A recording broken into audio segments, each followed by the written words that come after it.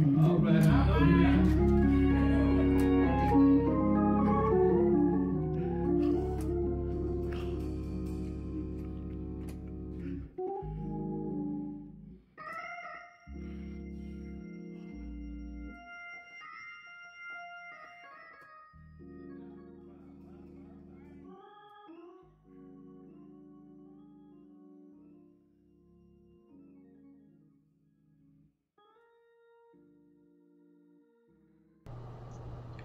Hello, everybody. I am so happy that you chose to join us again today for our Bible study. Let us pray. Most holy and gracious Father, we come once again to say thank you. Thank you for keeping us. Thank you for bringing us back here safely. Thank you, Father, for your word. We pray as always that you would open our hearts and minds to receive your fresh. In Jesus' name, amen. So we are, of course, on article number 12. The harmony of the law and the gospel. And our author writes, we believe that the law of God is the eternal and unchangeable rule of his moral government, that it is holy, just, and good, and that the inability which the scripture ascribes to fallen men to fulfill its precepts arises entirely from their love of sin, to deliver them from which, and to restore them through a mediator to unfeigned obedience to the holy law, is one great end of the gospel and of the means of grace connected with the establishment of the visible church. So we are going to continue with our verses from the 7th chapter of Romans. And remember, my desire is for you to read and even reread the whole chapter of Romans, the 7th chapter. What I will read are inserts, but the discussion over these weeks will encompass the whole chapter. And for your information, unless otherwise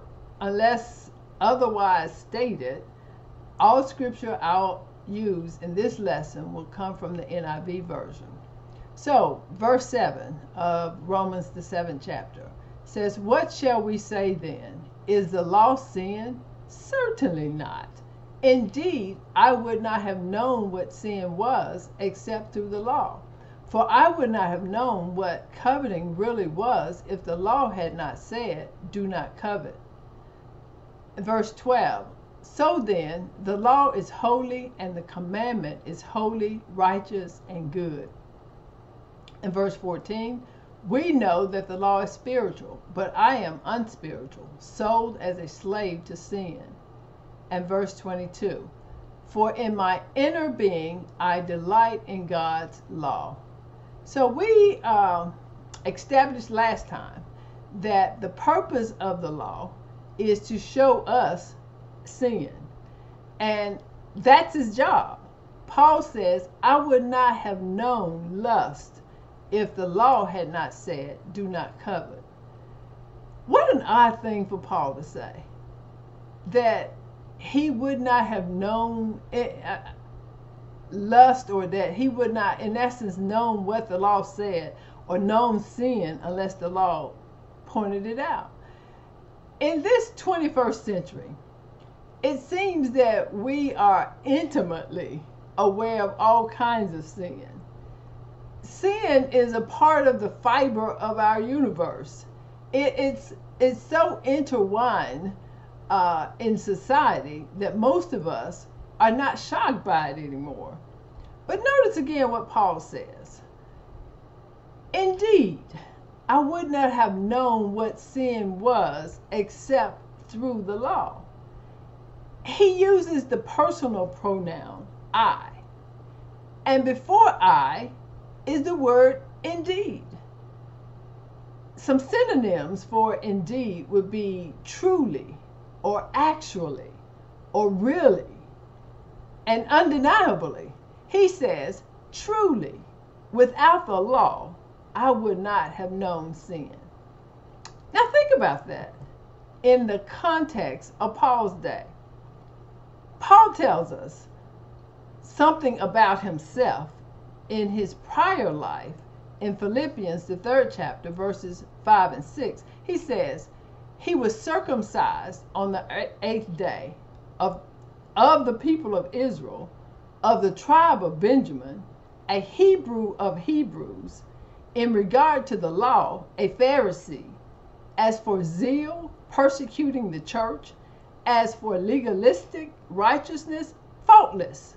So even though we won't dig into what all of that means, from the surface, we get that Paul's credentials are impeccable. They are the things that if you were in that day and time, you would be pleased to have them on your resume. In short, he is saying, I came from the right family.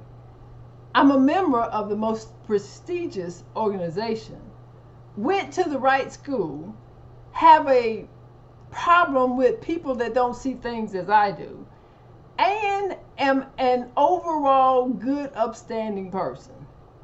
And yet, he says, truly or indeed, without the law, I would not have known sin. How could that be? He was a Pharisee. That is what they did. Nobody knew the law better than a Pharisee. They were the law keepers. They were always pointing out the sin of others. They even pointed out what they saw as sin, even in Jesus. Jesus, the lawgiver, walked among them, and they accused him of breaking the law, which was impossible for him to do. Jesus said in Matthew, the 5th chapter, verse 17 and 18, do not think that I am come to abolish the law or the prophets. I am not come to abolish them, but to fulfill them. I tell you the truth, until heaven and earth disappear, not the smallest letter, not the least stroke of a pen will by any means disappear from the law until everything is accomplished. The law was given by Moses, but grace and truth came through Jesus Christ. And part of that giving of grace and truth was to first fulfill the law. So my point is that the law had been there for generations, and Paul knew it. He studied it, and as part of the Pharisee sect, he lived it according to them. And yet, he says, I would not have known sin if the law had not made it known. What a strange thing to say, considering Paul's background. How is that even possible? The answer is maybe found in the personal pronoun I. He says, indeed, without the law, I would not have known sin. That tells me that it's possible to be and not be able to see, to be from the right family, or even to be from the wrong family and pull yourself up by your own bootstraps, which one of those things that always seems impossible to me. But it is possible to be a part of the achievers, to be a student of the Bible, even be one that quotes verses, and to be all things spiritual. In fact, to be faultless, and yet the truth never touched you. He said, indeed, without the law, I would not have known sin. That is personal. The law didn't change. It was there all the time. The law wasn't slack on what it was supposed to do. It was never taken off. It's never taken a day off, never taken a break, never put on pause, never so busy that it wasn't paying attention.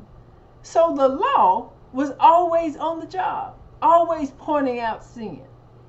If that is the case, how is it that for a long time Paul missed it? And we, if we are believers, at one time missed it also. And if you are not a believer, you're still missing it. Romans, the 7th chapter, verse 14 says, "We know that the law is spiritual, but I am unspiritual, sold as a slave to sin." I think most of us, most often rather, we miss the fact that the law is spiritual.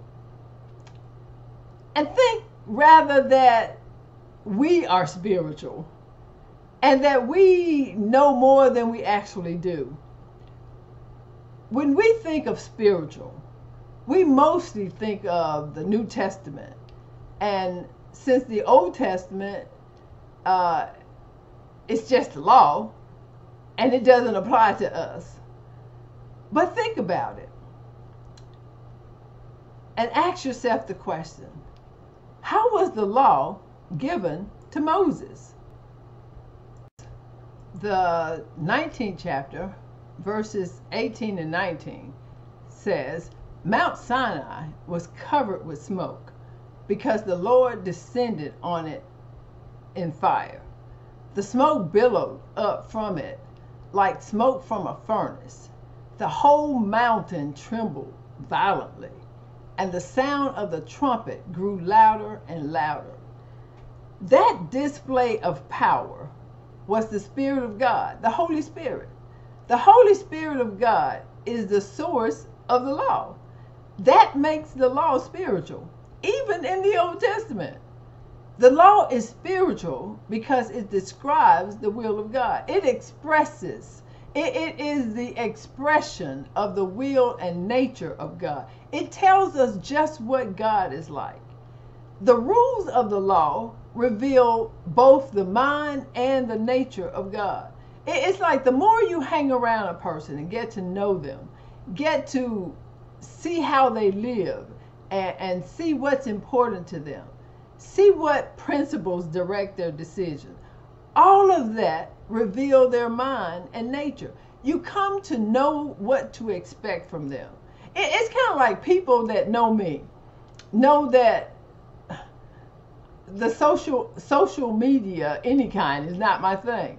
I might browse it. I might even like a thing or two, or send a congrats, or a happy this, or a happy that, but for the most part, my presence is not felt.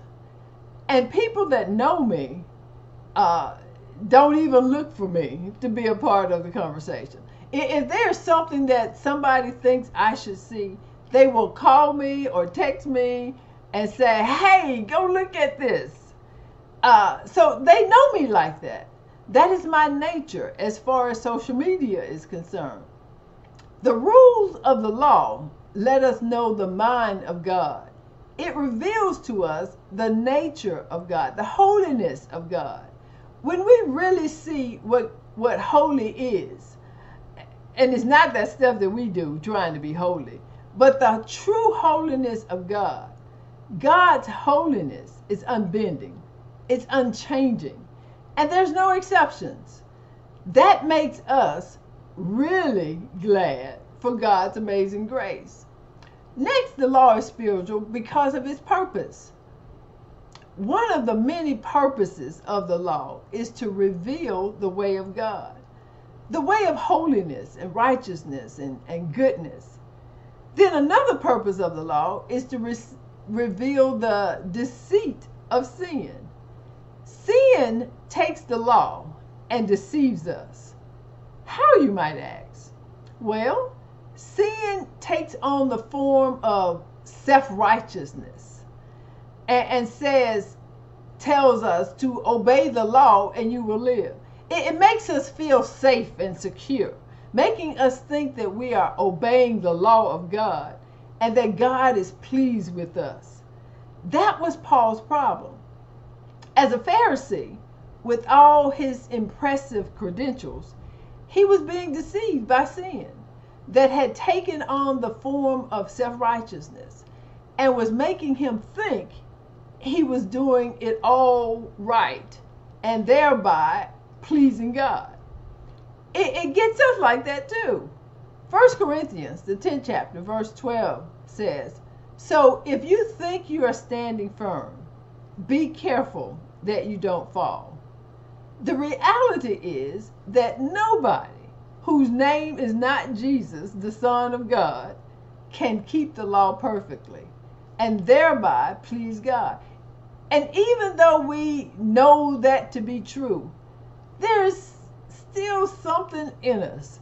That something is sin, disguised as self-righteousness. And even though we know we can't obey the law, it makes us just keep trying harder. And we are forever deceived and doomed. And then sin, in that same deception, will flip things around.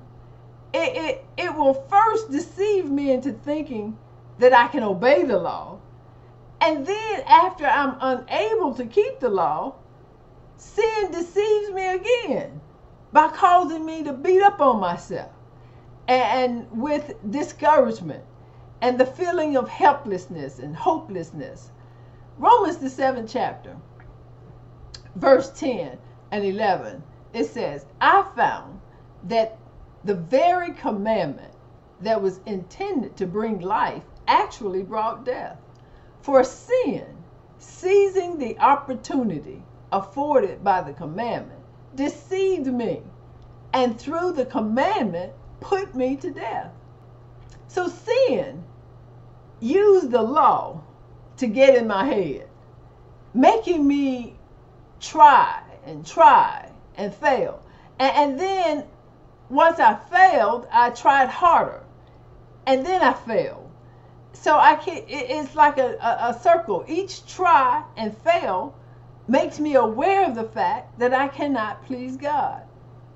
So I beat up on myself because I know that I will never please God.